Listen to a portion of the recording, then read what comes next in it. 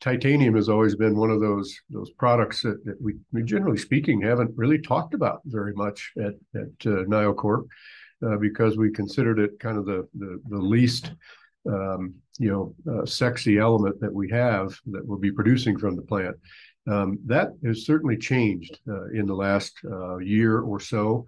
All of the titanium in the world primarily comes out of Russia or the Ukraine.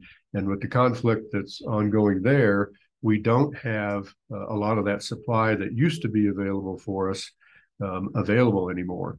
And a lot of that ore supply or concentrate supply actually flowed into Japan, who would turn it into a more sellable, more usable titanium product for the rest of the world. So Japan is now desperately searching for new sources of titanium to feed their processing facilities.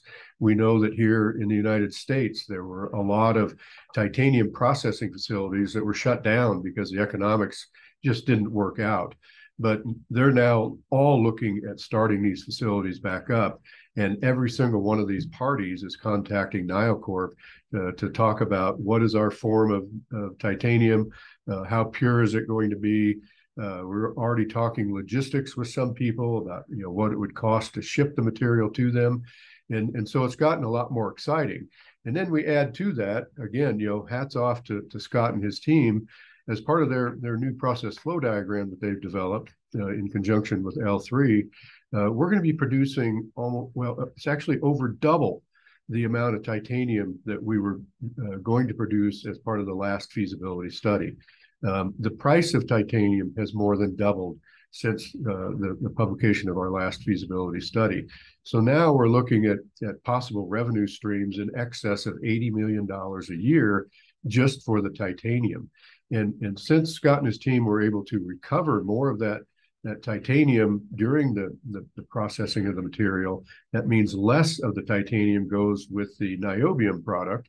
And it means that our niobium is also cleaner and easier to process into ferroniobium and higher purity products than that. So this again is just, it's W's stacked up on W's, and it's a win-win-win. And again, my hat's off to Scott and his team. They have made titanium a very real economic contributor to this project.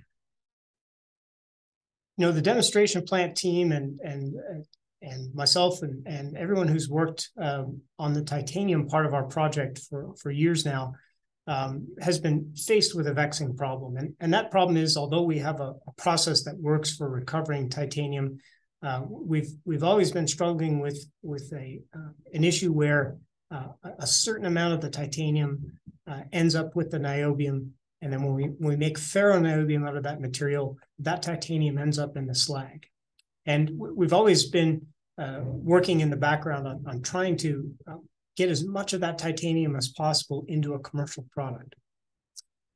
In recent weeks at the demonstration plant and in our press releases, I think what we've demonstrated is that we have a process now in chlorination that allows us to get a very good separation between niobium and titanium. And the real dramatic thing we're seeing there is slightly better than doubling of the yield of titanium to a commercial product.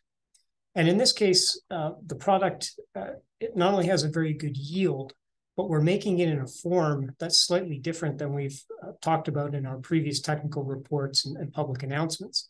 We're going to be making the titanium in the form of titanium tetrachloride, or TICL as it's sometimes called.